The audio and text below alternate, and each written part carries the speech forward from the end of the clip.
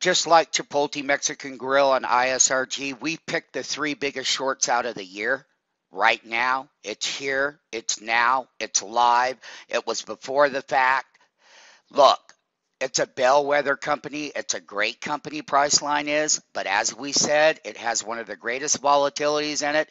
It's one of the first times you close at 679.80. It is now printing at 611. And we are short the name. And we're happy because we did our work correctly. And some of our, well, bigger traders and some of our smaller traders even got a piece of it here. So once again, it's down 10% right now. And results, and they're going to lower the guidance. So like I said before this ever happened, that they would not be sustainable, nor would the bigger market be sustainable. Okay? Do you hear me? So therefore, I'm canceling my 602.50 bid, and I'm going to give a 593.50 bid.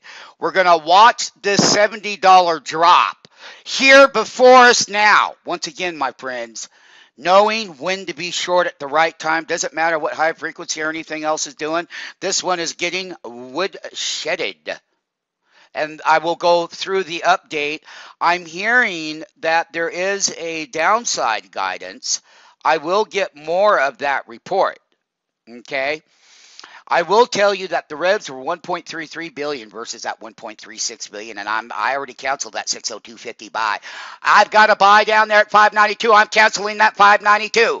I'm canceling that 592. I'll get right back down in that hook where those other trades were. I'm going to take that limit order in on that buy side. It's trying to hold right in here. I'll take it from 592 limit order to 587.50 here now and after hours, and let me tell you, this is the glory when you pump and you dump, and I can see the rest of the broader market eventually doing the same thing.